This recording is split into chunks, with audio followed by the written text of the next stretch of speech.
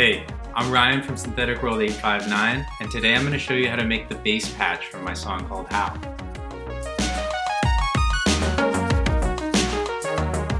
I used a Prophet 6 to make this patch, but you could make it with just about any synth that has 2 oscillators, an LFO, envelope generated pitch modulation, voice stacking unison mode, and a touch of reverb.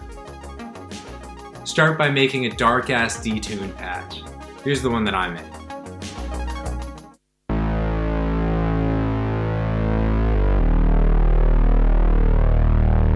This is 6 voices at once.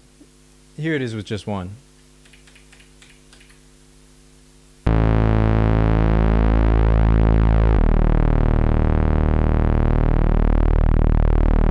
It's a pretty simple patch. It's just 2 saw waves tuned to the same frequency.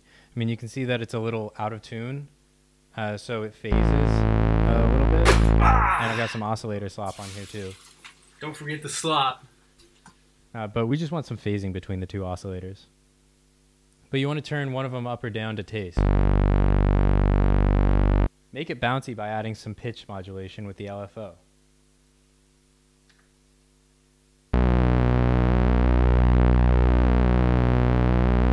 I only put it on one oscillator because the phasing is less invasive to the recording process that way. Next, we want to set the envelope. These are my settings right here.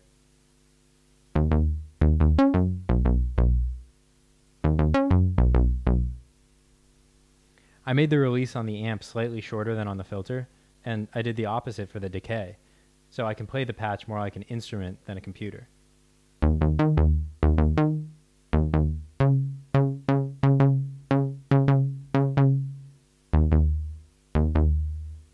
Set your low-pass filter to get the amp envelope.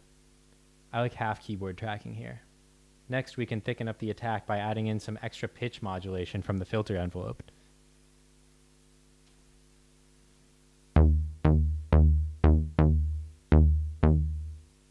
And we can thin out the tail by setting the high-pass filter to get the inverse envelope. If you don't have a high-pass filter on your synth, then you can do something similar by making your amp envelope decay and release settings slightly shorter than the filter envelopes. Now let's hollow it out a little bit by using a bunch of oscillators in unison.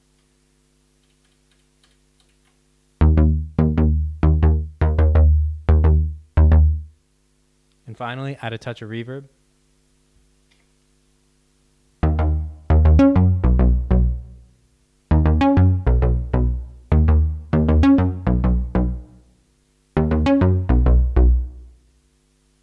And that's it.